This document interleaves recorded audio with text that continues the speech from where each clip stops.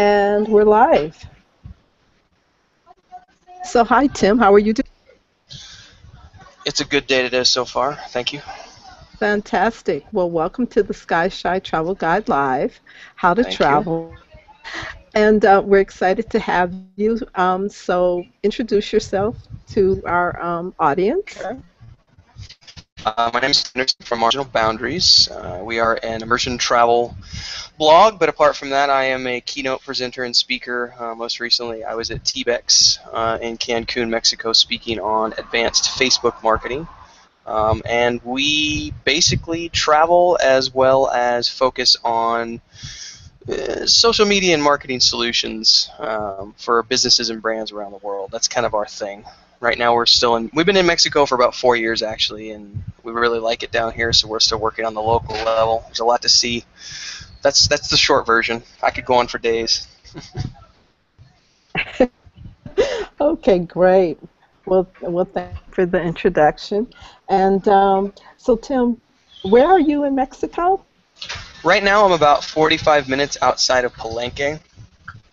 We're actually in a little small pueblo where Chris's family is from. She's actually not here right now because she's helping take care of the 2 little nieces right now. So, like, for example, I'm in the middle of the kitchen of her mom's restaurant, which is right on the highway. So if there's noise coming by from trucks and stuff, you'll probably hear that in the background. But this is, we're on the Usumacinta River, which is, we're actually on the Tabasco side, just outside of the state of Chiapas. And it's about a 45-minute drive to Palenque, which is a pretty famous Mayan ruins site. If you go down the river, you'll find the ruins of Yaxchilan and Bonampak, and eventually you get to Guatemala. Oh. So how did you end up living in Mexico? After Bulgaria, I was in Bulgaria for a few years, and then in the middle of 2010, I actually left Bulgaria after 2.5 years there. And it was actually on a whim. I asked my sister, where should I go next? And I wasn't travel blogging at the time. I was just doing freelance writing, and my sister recommended Cancun. So I figured I'd come here for 3 months, go to Cancun for 3 months, and then I figured I'd just go south from there. 3 months turned into 6 months, turned into a year, turned into 2 years, turned into 3 years. Now I've been here 4 years, and we actually just left Playa del Carmen and Cancun in August to come out here for a few months. And then from here we're going down to Belize for a month to do an on-site mentorship with a hotel, and then from there I think we're going to go to Mexico City for a few months, but right now we're still in the middle of negotiating some sponsored travel, but we're definitely going to be in Mexico for the rest of 2015 as well. So what do you love about Mexico besides your wife? That'd be the first thing. Mostly, I think for me, when I first got here, I wasn't sure. I didn't speak any Spanish when I came down here. No. I have since. I'm reasonably fluent now. I've done over the last year and a half 13 presentations throughout the Riviera Maya on social media, and it's all been in Spanish. And as part of learning the language, you get the kids running by right now.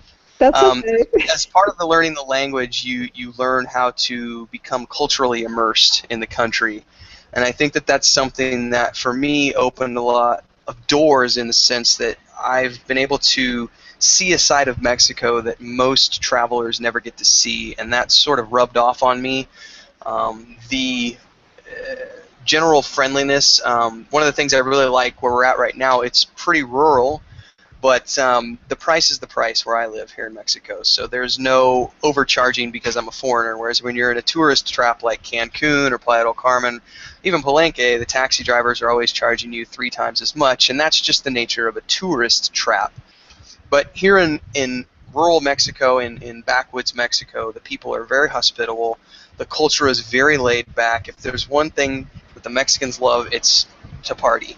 So I think there are more official holidays, like non-working days in Mexico, than just about any other country in the world, and they will make days up just to take off. Like, tomorrow's the day of the fireman, let's go drink tequila. Or, tomorrow's the day of the police officer. Tomorrow's the day of the flowers, So you get lots of, there's always a festival going on somewhere. It's a very laid back, bohemian lifestyle in Mexico as compared to a lot of other places. And I think the first thing I always tell people when they come down here is throw away your watch. You're not going to need it. People are going to get there when they get there, and life's going to happen as it happens. You can't stress about it. You just have to learn how to roll with it. Wow, well, that's an interesting perspective. I've heard that insight shared about Mexico before. I know they love fiestas, but I never got that. It can be a little frustrating sometimes when you're trying to do business deals and sign paperwork, but apart from that, I do appreciate the laid-back lifestyle. It's a hell of a lot better than the grind that I had to deal with when I was still living in the States running a construction company. So it's a completely different ballgame down here. So where are you from in the States? I was born in Missouri and spent about 15 years there, and then 16 actually, and then I moved to Colorado and spent from 96 until 2008 in Colorado. And then 2008, I left in January of 2008 to go to Bulgaria, and I was there for 2.5 years traveling around Eastern Europe and the Mediterranean before I came to Latin America, and I've been down here since then. Construction company? I did for quite a while, actually. I was in the industry for about 15 years with the family, third-generation ceramic tile and natural stone contractor. And I did it on my own from 2001 until 2008, so about 7 years self-employed. And then when the construction industry went under in 2007, that was really the motivation to leave, because we went from doing $80,000 a year in business to having $32,000 in 2007. So I lost $50,000 worth of income, and that just kind of shut me down. And then looking at the books, there was nothing on the books for 6 months. It was the middle of winter. At the time, I was involved with a Bulgarian, and she owned an apartment in Bulgaria, so it was like, well, let's sell all our stuff and go off and travel and have fun. So that's what we did. So, yeah, I mean, that's construction is a long ways away in my past. I still do piddle fart around the house sometimes, repairs and stuff, but I don't do it for a living anymore. Okay. So tell us, how did you come up with Marginal for your blogging business? Wow. Well, that's actually I'll give you the short version. I actually started Marginal Boundaries when I was still living in Bulgaria. It was a science fiction and fantasy. It was a speculative fiction magazine. We did one issue, and then things fell apart in Bulgaria. The relationship ended, and I left. And it sat there for about 1.5 years or so. And then I was working on contracts in Cancun, and a buddy of mine asked me, have you ever considered travel blogging? And I said, no, what is this? And then at the same time, I had just gotten a contract to do a Cancun guidebook. And so that got me into looking into this whole location-independent lifestyle, and I found out that there was this whole subgenre, this niche market of people who were building these blogs around location-independent living, which was what I had already been doing for the past few years in Bulgaria and traveling around Eastern Europe, writing for a living. So I was able to take that and apply those lessons that I had learned from growing up in the freelance writing industry for the previous few years, and just take that and apply it to creating a travel blog, and then it just went from there. Now, obviously there was a lot of business behind that.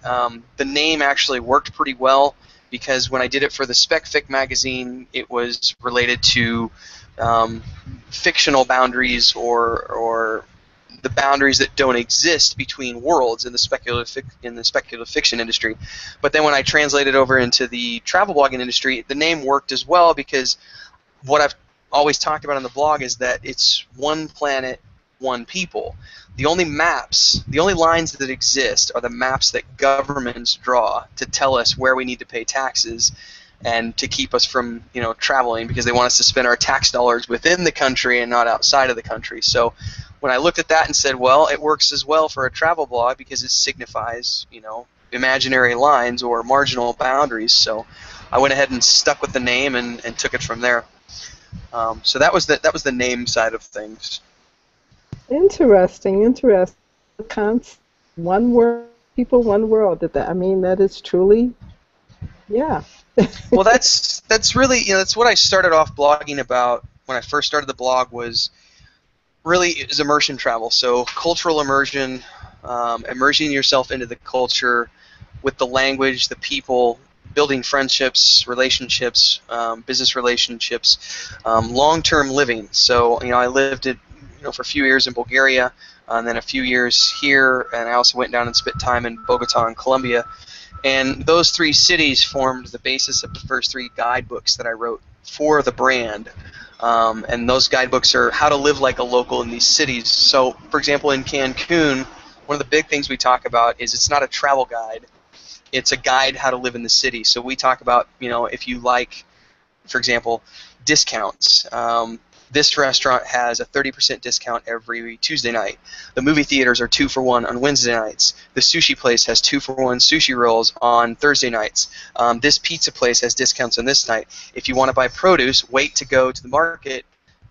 Wait and go on Tuesdays, because Tuesdays everything is on sale in terms of produce. So instead of paying, say, 30 pesos per kilo of tomatoes, you can go in and get tomatoes for 4 pesos per kilo. So we've actually talked about that on the blog a lot, about how you can come down here and save about $6,000 a year on your grocery bill as compared to what you would spend in the United States, simply by immersing yourself in the culture, learning the language, shopping at the local markets, and using the same places that the locals use to shop, as opposed to just going and, that's where the English, there's Walmart, I'm going to go to Walmart because I know it and I trust it, it's American, I'm going to go to it. Well, you're going to spend twice as much money as if you would if you actually went and shopped like a local. So that was really what the blog started off, and then that got into living in destinations around the world for as little as possible, which grew into the Expat Guidebook, which then also talked about income and traveling indefinitely with an online income. Wonderful, wonderful. People who want to get into travel blogging, so what advice would you to get started? Okay, this is actually, I get asked this a lot, and I know you had mentioned before, about our travel blog boot camps. We can talk about that later, but the number one piece of advice I can give people is that this is there's two different types of blogs. There's the hobby blog, which you can do for fun, and it's something you do in your spare time. And you post photos and stories, and it's just there for your diversion. You have another job paying your bills, and that's just something you do in your spare time. That's one way of doing travel blogging. But the other is if you want to treat it like a business, and that's what we do. We are professional travel bloggers, which means this is a day in, day out, 365 days a year, 15 to 18-hour day job. You're always doing this for a living. So the best piece of advice I can give someone is that you can't go from 0 to 60 in overnight. It took us about 2 years before the blog was making a full-time income. And if you talk to most people in the industry who do this for a living, it's going to take 2 to 3 years for your blog to get to the point where you're going to be making a full-time income from that blog. And the only way you're going to get to that point is by spending 15 to 18-hour days and treating your blog as a business. So if you want to do it for a hobby, you don't need any money. You can start a free blog on a WordPress platform or a Blogger platform, and that's it. But if you want to do this for a business, if you want to do it for a living, you have to treat it like a restaurant. If you were going to build a restaurant, you wouldn't just start a business from nothing. You would need $20,000 to $30,000 up front to be able to spend on the initial investment of the restaurant. You would go to a bank and ask for a loan. You would already have 3 to 5 years of experience working in the hospitality industry to know how to run the business before you even started it. So I always tell people, whatever you do, just stop. Don't write anything. If you want to do this for a living, take a year. Research the people who are doing what it is that you want to do. Talk to them, figure out what they did to get to the level that they're at, and then figure out a business plan. Come up with an actual strategy for a 2 to 3 year plan of growth. Then take an appropriate amount of money and invest it in building a professional website. You're going to need money to buy professional equipment in terms of photography equipment. You're going to need money to travel. So that's an investment seed money. You're going to need $20,000, $30,000 a year to travel the world if you're a budget traveler. If you do luxury travel, you're going to need $50,000 or more a year.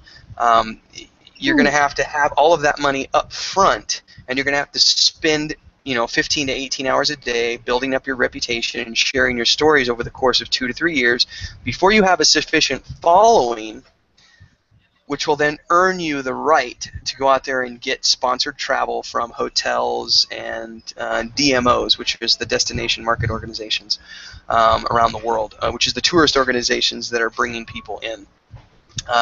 You'll see a lot of bloggers talking about how so-and-so sponsored them to come to a destination for a week. Nobody gets to that point until they've spent 2 to 3 years building up their audience, building up the traffic, and investing money in their blog. So if you want to do it as a hobby, do it. It's fun. Do it for free. Build it up. See if you want to do it for a living. But if you actually want to do it for a living, be prepared to invest in it just like you would any other business with time and money. Okay, those are great tips. So share with people about your boot camps. Our boot camps are, Chris is actually here right now, so she's going to come in and say hi to everybody. Hi, Chris. We can move the camera a little bit so we can get both of us, I think, maybe. Our boot camps started in 2013. We started off doing these in Mexico. And we started off doing 3 months long boot camps, which is where we brought people in, brought them into Mexico for 3 months, and during those 3 months in time, I teach brand basics, brand building classes in the evenings, and in the morning she teaches Spanish so that people can learn how to speak the language so that they can get the business opportunities of working in what the World Bank in 2012 called the #1 fastest growing digital market in the world, which is Latin America, the Spanish market. So we teach people Spanish as well as the brand building classes so that they can find business opportunities in Español, no solo en inglés. So it's a two-part thing. Then this year we started off, we were going to do another boot camp, and then she had a surgery in March, so that kind of sidelined us. And then in August, right before TBEX, we did a hybrid version, which is where we did a week-long workshop. It was the crunch course, the extracted version, and that's what we're doing now. Is we're doing another one of those coming up in January, where it's a week-long workshop that also incorporates an adventure tour. So, like if you go to our website, you'll see from August, we just had another boot camp down here, and we went and saw the ruins of Yaxchilán, ruins of Bonampak, the waterfalls at Agua Azul, Misolha, the ruins of Palenque, which are considered by some to be the most important ruins in the pre-American, I forget what it's called, the terminology for that, but it's where they found the Tomb of Pakal, and that's one of the greatest finds that they found in the Mayan Empire. So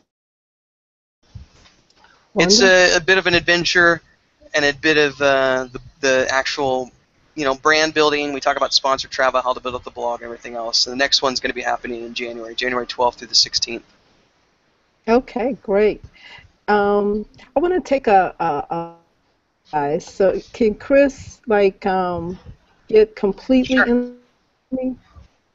Yeah, I think we can. Chris, let's see here. I think you just opened a capture here. You want to get her completely in the frame, right? Yeah. No way. I think we can if we scoot back a little bit.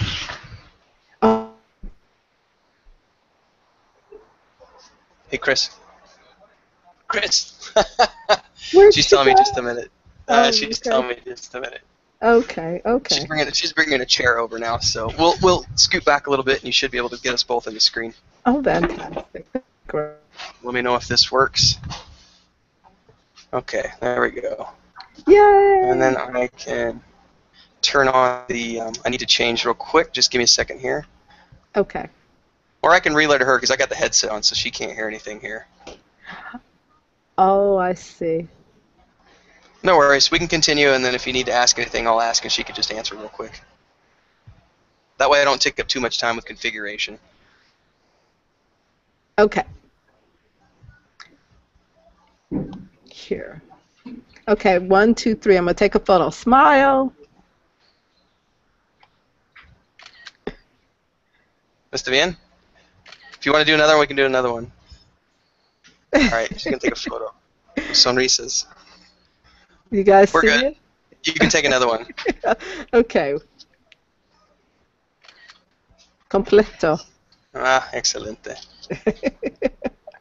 I was going to Okay. try to change the settings here for the audio, but let me see here. Okay.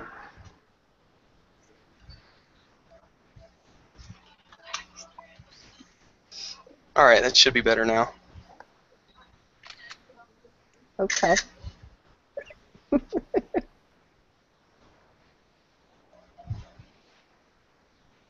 It's like candid camera moment. It is. It is. Oh, I think they're fun, and they have all kind of hats and things you can put on the side too. Yeah, we were playing around with these at one point on one of our webinars a while back. So Oh, where are you guys? Okay. Okay. yeah.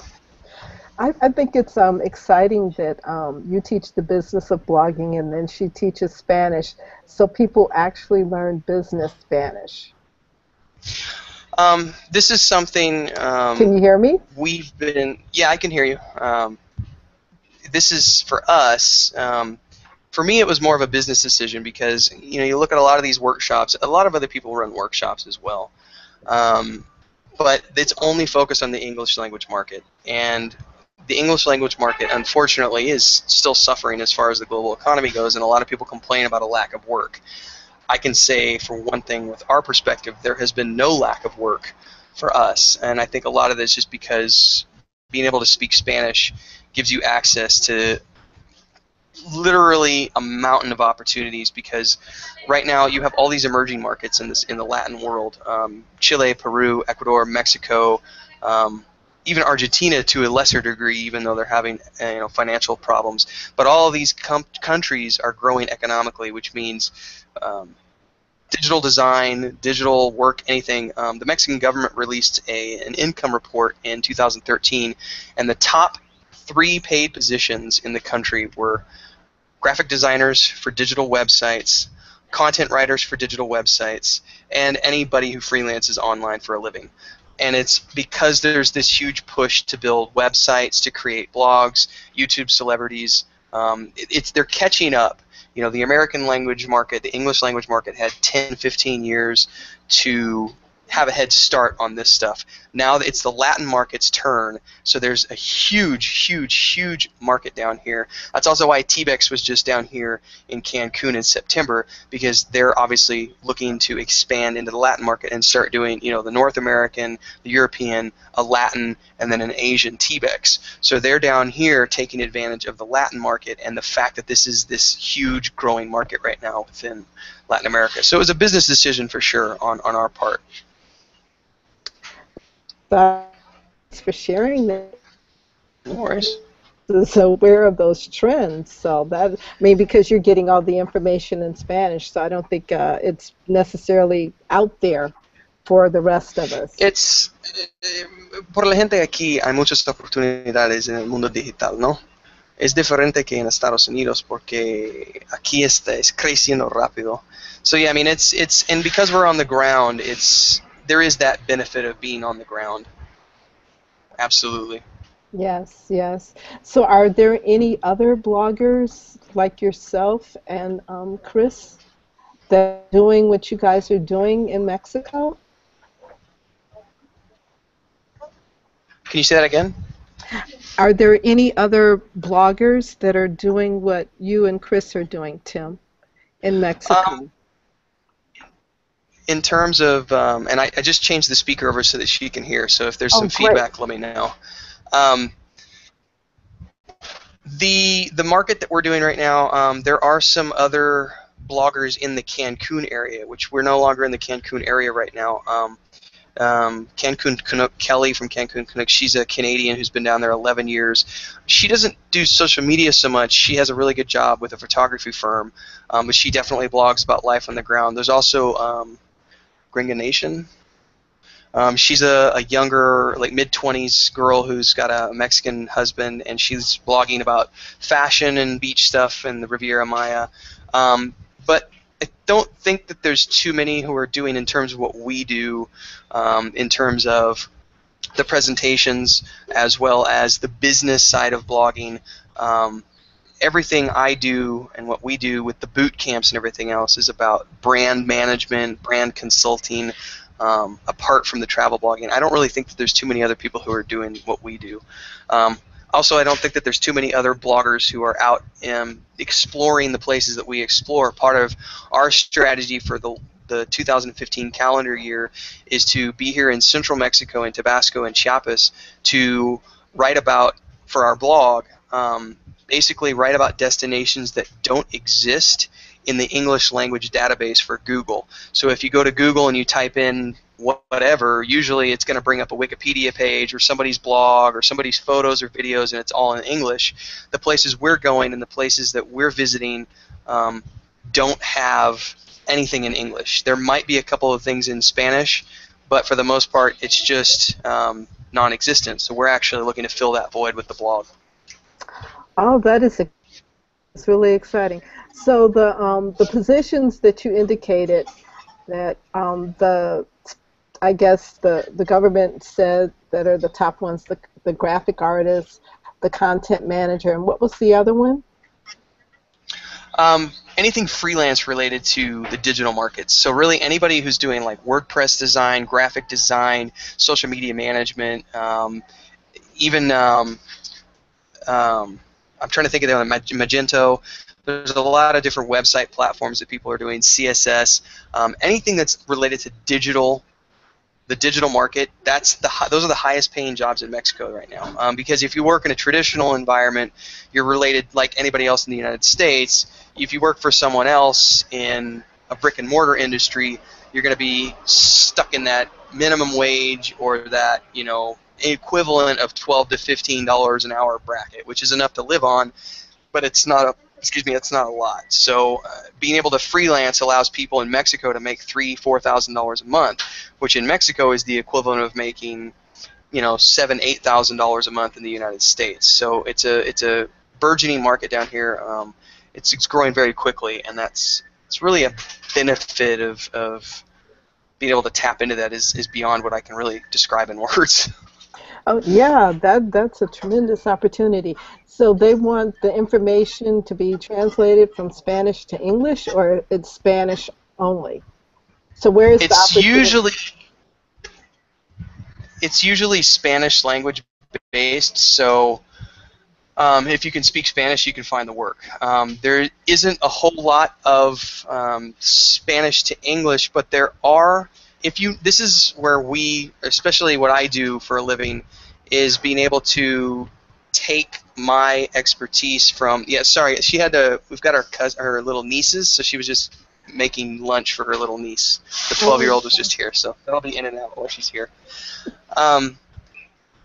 One of the things I just wrote about in our recent book, it's called Life on the Road, the Business of Travel Blogging. And one of the chapters is dedicated to business opportunities as a result of speaking the local language, and that's not always directly related to working in the local language. A lot of the times the expertise that you bring in from your previous work experience in the English language market, because you're 10 or 15 years ahead of where everyone else is here in the Latin world, in these developing countries, this is not just the Latin world, but all developing countries where these digital markets are emerging, there's the opportunity to create content in English for the local businesses who have the local language side of their website and then the English language version of the website. So here in Mexico, you have a hotel, and they've got the English language side and the Spanish language side of things. Now, for example, one of the contracts we're working on negotiating right now is for a company out of Mexico City who they're a Mexico City Spanish language based firm, but the company they represent is a British girl who is looking to build up a YouTube channel for the English language market. So because I live here locally, these are people that I met at TBEX, so I was able to make that business connection with them, and we're working on putting together a package for them right now. It's in English, but it's for a Mexico City company. So there are opportunities to do things in your native tongue. It's just a matter of being able to speak the Spanish to make the connections with the people that are going to get you the opportunities in the first place, if that makes sense. It does, it does. Wow, that's exciting. That is definitely exciting. So a little bit more about TBEX. Let's explain to, I guess, those who are not familiar, who never attended, exactly what is TBEX. Give me 1 second, Janice. I'm going to turn the speaker back on because I didn't hear you very well that last time, so I need Oh, to okay. really change it back. Apologize for this. No This is problem. what you call technical difficulties as a result of. Well, hey, I'm communicating and it hasn't gone away. So we're still connected. Porque estoy cambiando así yo puedo escuchar a ella mejor. Perdón. Okay, can you repeat the question? So to explain TBEX for our viewers who are not familiar with what TBEX is. Okay. TBEX is the world's largest travel blogging convention. If you have any interest in being a travel blogger, if you have any interest in travel blogging professionally, you need to be at TBEX because this is where all of the top-end bloggers are going to be, as well as the industries that you want to be connected to. So, for example, if you're wanting to ever have a dream or a hope of getting sponsored by someone, you're going to want to be there meeting the heads of, just to give you an example, this is something that I wrote about in my blog post on TBEX recently, was that being able to sit down and talk with the head of marketing for the Central America and Latin American side of Expedia.com, being able to sit down and talk to Pablo for an hour and a half in Spanish, obviously, but also in English. But that's the example of the types of people you'll meet. The head editor, Paula from Yahoo Travel, was there. There's a lot of big name travel editors and publishers, the media outlets. This is where you need to go if you want to meet these people so that you can make the personal connections that will lead to the business opportunities that come down the pipeline later on. Because really, when it comes to making money as a travel blogger, it is very, very often, you know, quality is important, but it's also very important who you know, because that personal relationship that you can have with the individual allows you to bridge the gap and bring professionalism to the next level. So TBEX is, you know, right now there's 2 a year. They're looking to start having 3 or 4 a year. And right now it's just focused on the English language market. That's slowly evolving, but if you blog or are interested in the English language market or the travel blogging industry as a whole, you absolutely need to be tuned into TBEX, not just from what you can learn from the conventions, but also the speed networking and the networking that goes on as a general rule. I've got a 8,800 word blog post up on the blog from I think about a week ago that I put up talking about my experience at TBEX, and obviously my experience was a little bit different than some people. We just did an interview for Chris over at One Weird, I think it's One Weird Travel or One Weird Globe, I forget the name exactly, but that was one of the questions he asked me, is what's the difference between you being at TBEX as a presenter and me being a mere mortal going to TBEX as a normal blogger? And I said there's really no difference other than the fact that obviously when you're there as a presenter, there's a certain level of you know, you've already made it. You've got the badge. You know, your name's on the schedule, and so the industry leaders tend to give you a little more respect than they would just their average random travel blogger who's just getting going. They're going to have a bunch of videos coming out coming soon, I believe, out on the TBEX website from the convention. So like my presentation and a lot of the other presentations will be available online. But the one that people are really going to want to pay attention to is the final keynote, where they talked about professionalism and what that means for the new blogger, and also what it means coming from the DMO side of things, and how those two meet in the middle in terms of the professional working relationships between bloggers and the industry. So yeah, if you have any professional interest in getting involved in the travel blogging industry, you need to be going to TBEX. Absolutely. Fantastic, fantastic. So I'd like to find out. So what are your duties between you and Chris for your blogging business? Okay, she teaches the Spanish, but on the blog itself, like, do you both do photos? She handles the majority of photos, is you. I do the bulk of the blogging. In the beginning of 2013, before her surgery, or at the beginning of this year, 2014, before her surgery, we had started translating existing blog posts from our stuff in the Riviera Maya over into Spanish. And so I do the rough translations, and then I hand it off to her to do the editing. Like last night, the contract last night.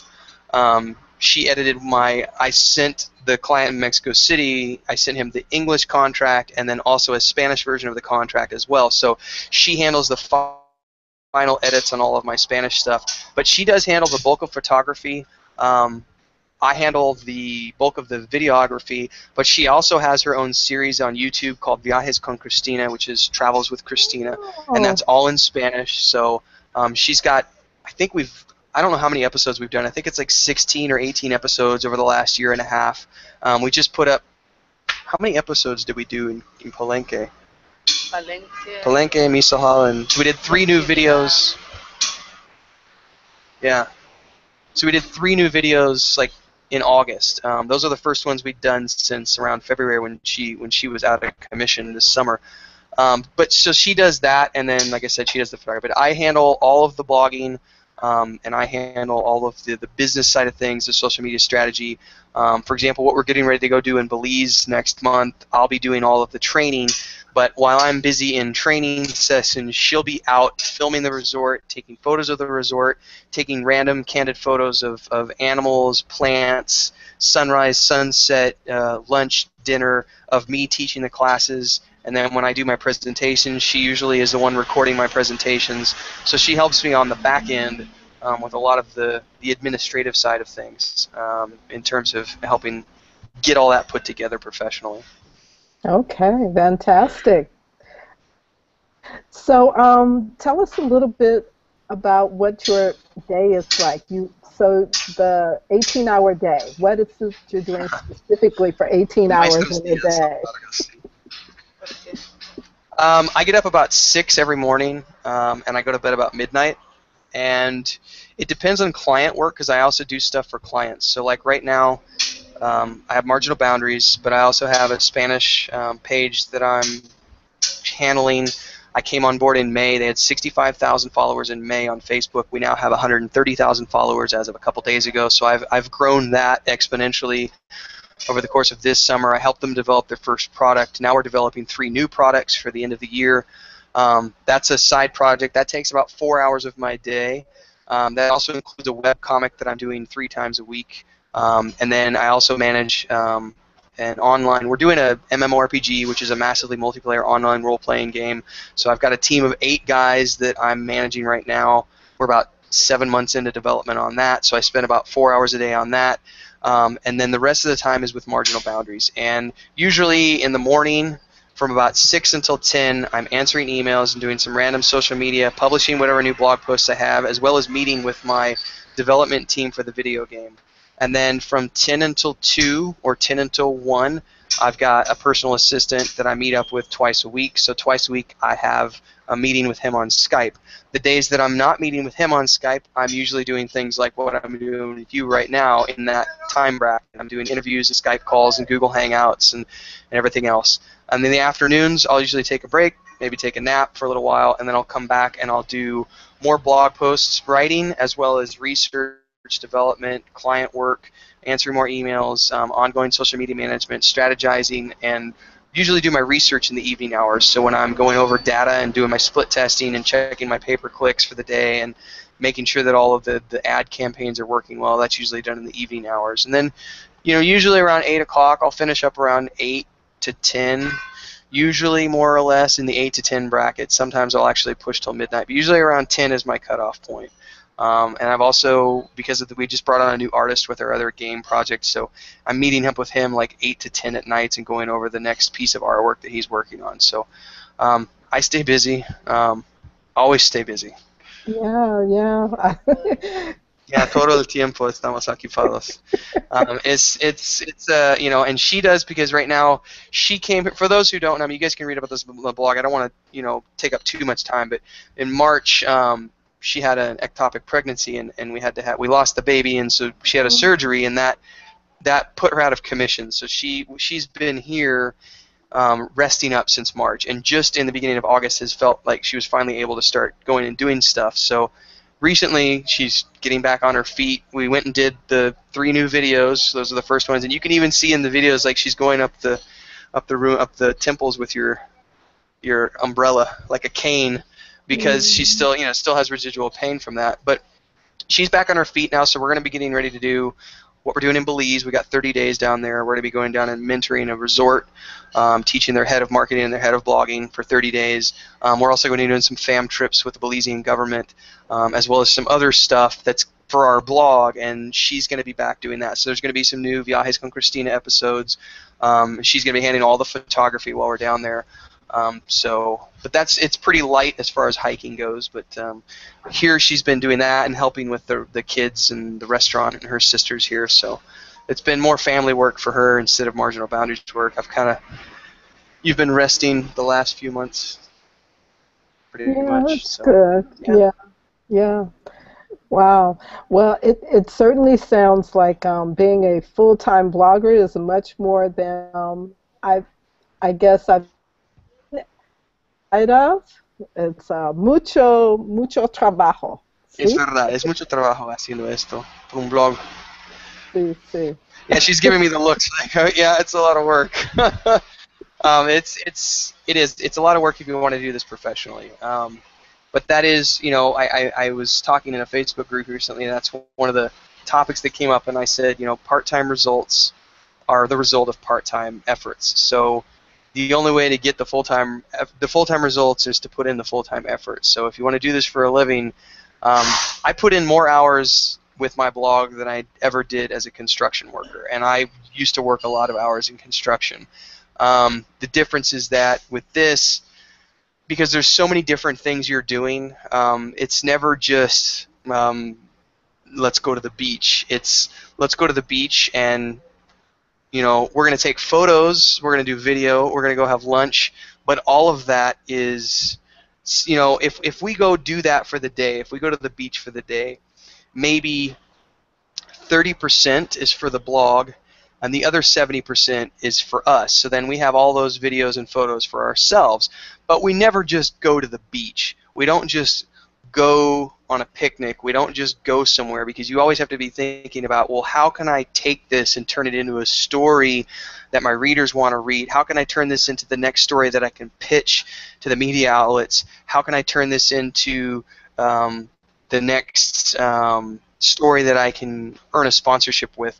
How can I generate an ROI with this piece of content? So you always have to be thinking, at least from my perspective, it's always thinking about the business side of things, and we don't ever do just anything just for, that might sound a little boring, but it's not that we don't have fun, but we never just look at something and say, we're going to go do that just for fun. We're going to do that for fun, and we're also going to make money out of that. So it's always a business and pleasure mixture. Great point of view. Great point of view. So, how much do you think we mix between business and pleasure? How much is the combination? Half and half? More or less? It's about half and half. That's what she's saying. So what she says is okay with me too. Oh, right. So, so tell me, what do you foresee for your future of your blogging? Right now, we have a lot of things that we want to do. 2015, we're looking at, as I mentioned, we're going to be going throughout Mexico and exploring places that nobody knows about. We went to the Cascadas de Reformas last year, which is not on any English map. It's a partially uncovered series of Mayan pyramids out by a river and waterfalls in the middle of nowhere, like an hour and a half from where we live. There's a lot of stuff like that throughout Mexico that we want to go uncover. So that's the 2015 goal. We're actually working on some brand sponsorships. We're working on negotiating a brand ambassadorship right now with a company here in Mexico. If that goes through, we're going to end up doing some content for them throughout 2015. So as far as travel goes, we're going to be staying to Mexico and Central America for the short term. As far as what we're doing business-wise, obviously I've got more presentations that I'm doing throughout 2015. I'm doing I believe it's a 5-day. We're still negotiating on days. It's a 3 to 5 day social media seminar while I'm down in Belize in November. There's going to be 2 more TBEXs next year. There's the New Media Expo in Las Vegas in April. We're also starting to kind of shift the blog away from just travel and lifestyle. I'm doing a big Facebook case study right now. One of the that's what I spoke on at Facebook, was advanced Facebook strategies and marketing. So one of the things that I'm doing right now is putting together a Facebook case study based on some of the campaigns that I'm working on right now, some of the campaigns I've worked on in the past, and also the campaign that we're going to be working on while we're down in Belize, and that's going to come out sometime around December. And so these case studies are things you can't just do them right off the bat. They take 3 months, more or less, 3 to 4 months of data gathering to put everything together. Then there's coming up with the associated infographic, which can take 2 to 3 weeks to create the infographic. So I'm working on that right now, apart from all the other things I do. That'll launch sometime around December.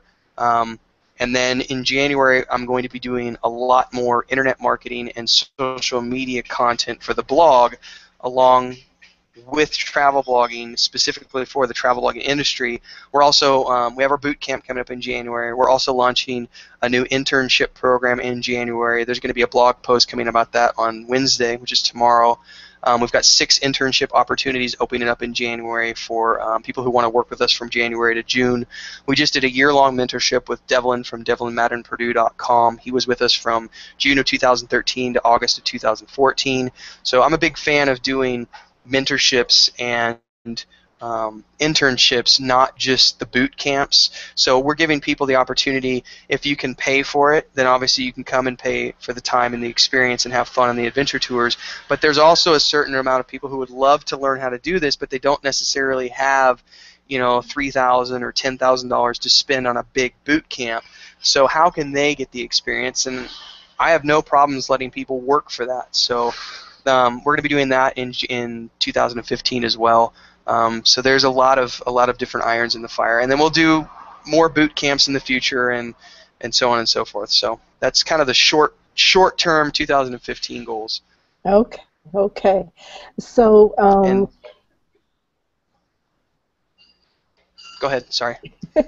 So for travelers, just general who are looking to come to Mexico and they want to go beyond Cancun, what recommendations you give them for planning a trip? I'm gonna ask her in Spanish too, because she doesn't have the headset on, so she's just kind of listening slightly, but it's not as loud. Okay. ¿Qué tipo de recomendaciones podemos hacer para gente que quieren visitar México? First-time visitors? Like first-time visitors, or people who... Or just general travelers who just want to come to Mexico, but they want to go beyond Cancun. Yeah, she was saying that's a big thing is too. It depends on where they want to go. Like, what state do they want to travel to? Because obviously, Mexico has. Let me just put it this way: Mexico is absolutely safe. It is one of the safest countries in the world. Just as the United States has problems with cities like Chicago having a very bad murder rate, Mexico has places that are kind of dangerous. So Juarez, obviously you don't want to be in Juarez, and Michoacan is having problems with the cartels. But I would say 80% de Mexico is seguro. Like 80% of Mexico is completely safe to travel to, absolutely safe to travel to. You do not need to worry about being a foreigner in Mexico. The people are very hospitable.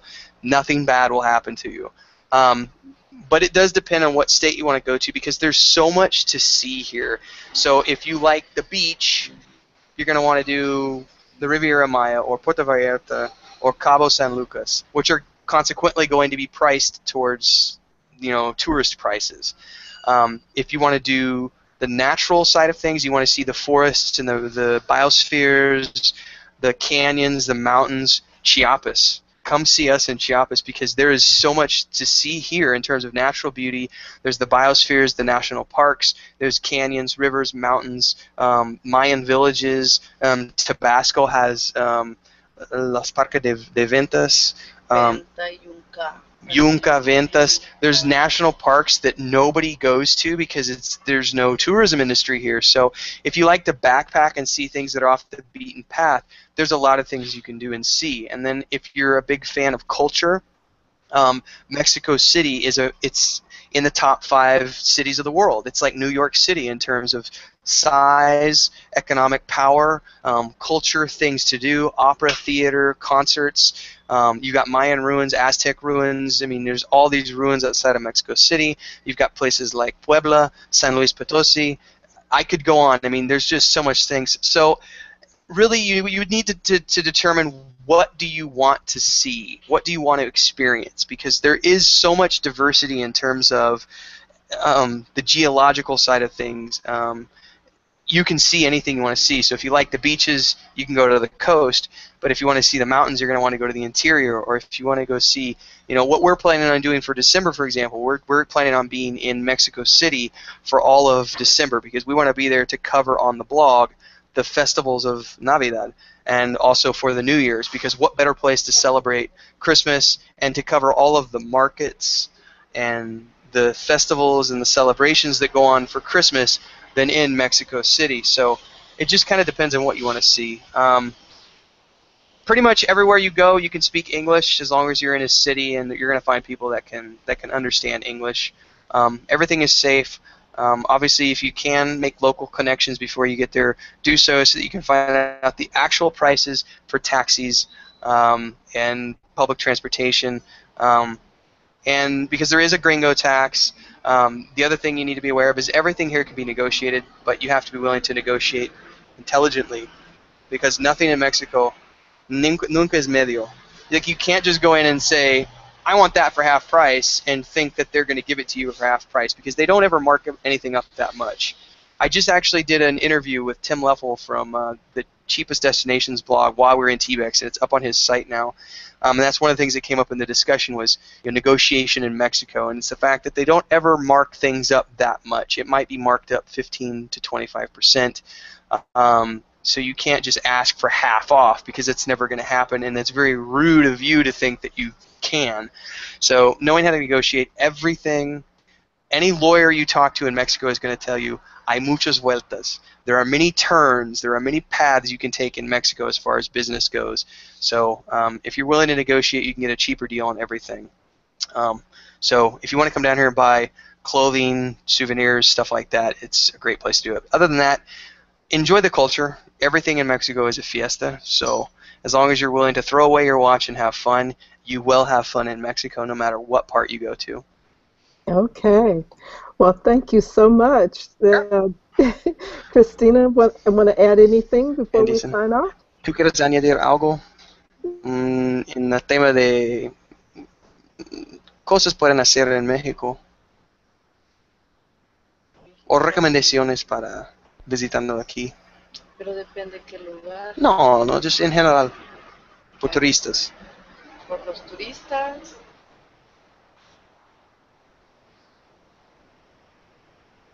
La cultura, pues ya saben.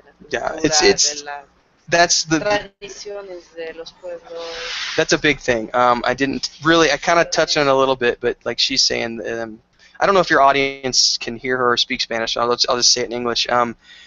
The culture in Mexico is such that every pueblo and every state has a different culture, and they also have different natives. There's different indigenous people that live in every single state. So you've got the Mayans, the Aztecs and the descendants, the Aztecas, ¿qué tipos de Olmecas?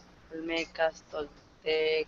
Toltecas. There's literally hundreds of different natives that live throughout Mexico, and they still have a very direct cultural impact on what you're going to see in the cities as far as celebrations go. So usually every week, there's a different parade or festival going on in the Zocalo or the city center. There's always something going on the weekends, and it's usually going to be related to some type of cultural aspect of what's going on within the pueblo, the surrounding communities, and the state, and all the indigenous people that make up that state.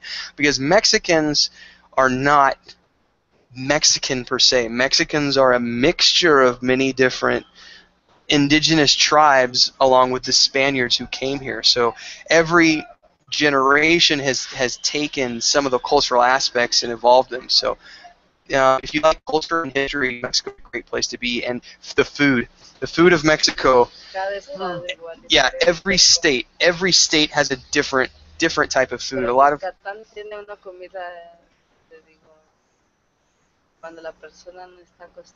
that's the thing. And she's saying in the Yucatan, sometimes the people, if they're not accustomed to the food, they won't like it. And there's also a lot of people have heard of Montezuma's Revenge. and that's not necessarily, it's not bad food. It's just your gut is not accustomed to the type of food that you're eating, and so you're like, oh my God, I'm dying. In reality, your body's just going, this is completely different than anything most Americans are used to eating processed food. So when you come down to a place like Mexico and everything you're eating has been prepared by hand from natural ingredients, and there's no way around it. There is bacteria, and not the bad kind of bacteria. It's like the bacteria in yogurt, the probiotics. There's things in yogurt, that are alive. It's live cultures, and so there's a lot of stuff that's in Mexico as far as the local foods go. They're incredible foods, but sometimes it can take your body a little bit to used to. I have never had problems, but I do have an iron stomach, and I've eaten turtle, I've eaten iguana, I've eaten a lot of different things in Mexico, and I've never gotten sick. It's just you have to be adventurous about it. But there's an amazing amount of diversity in the food down here. So I'm glad that you both addressed Montezuma's revenge. I guess the American stereotype for Mexico, unfortunately.